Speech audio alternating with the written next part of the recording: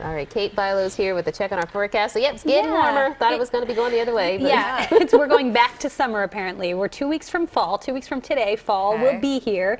But it's going to feel like summer again. We're back to near 90 by Wednesday and Thursday of this week. I'll drag out the shorts again. Well. Yeah, don't put them away. No more sweaters. We had some sweater weather over the weekend, at least in the mornings last Friday. But now, pack them away again. You're going to want the shorts and T-shirts at least for the next few days, unfortunately. It's a little cloudy outside today, but it's been relatively quiet. There are a few more showers that are firing up now. Most of them are east of the city.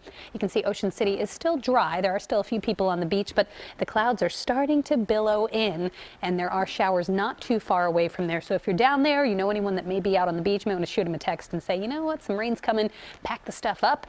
Pack it all up in one of those handy beach carts and head on back to the house because things are getting a little dicey down across South Jersey especially. Now areas from the city on west where it is still dry, we're in the 80s right now. 80 degrees in Allentown, 82 in Philadelphia, 81 in Reading, and 80 here in Wilmington. Millville's at 75, Wildwood's at 78, and you can see an east wind has kept the showers at bay for most of the day, but a few of them are firing up here now across portions of Cumberland and Atlantic counties, and a few more across portions of Mercer and Burlington counties. So you can see just nothing severe, no even thunderstorm activity. Haven't had any reports of lightning out there, but just a couple of more intense downpours up across northern Burlington County, one over Mapleshade right now. And further to the south, we've got this line of showers from Newfield down toward Buena Vista into Weymouth and Mays Landing here along 40.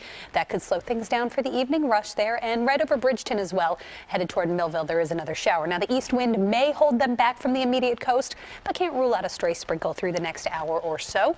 And then later tonight, we'll see those sprinkles die out. Overnight, clouds and a few breaks. Tomorrow will be a mostly cloudy day from the city on northwest. More sunshine once again down the shore, and in Delaware, a pretty quiet day. Not a whole lot going on. Maybe, again, a stray sprinkle, but not a ton of sunshine. It'll be a lot like today where we're kind of in and out of the clouds and sun throughout the course of the afternoon. Wednesday, more sunshine through the day, and that's when it really starts to heat up. You can see a line of thunderstorms approaching the northern suburbs by 5 p.m., and those may push in later Wednesday evening or Wednesday night. But summer is not over yet. 2 weeks left in summer, and it's going to start to feel like it. High pressure in control. Hot and humid weather returns thanks to a southwest wind bringing all the heat and humidity in from the Gulf of Mexico and the deep south, and we could get near 90 in some spots on Wednesday. Overnight, mainly cloudy with a stray shower at 64 degrees. Tomorrow is warm, more clouds than sun. We'll be at 81 for the daytime high. And your Eyewitness Weather 7-day forecast, it's a 2-day warm up. Wednesday and Thursday near 90 degrees. Thursday brings a better chance for thunderstorms. We could see one Wednesday night. Thursday, showers and storms along the front, and then Friday's much cooler. The high only 75. That doesn't last, though. You might think, oh, fall's coming. Nope, we're back to the 80s over the weekend, and we'll stay there into next week. Okay.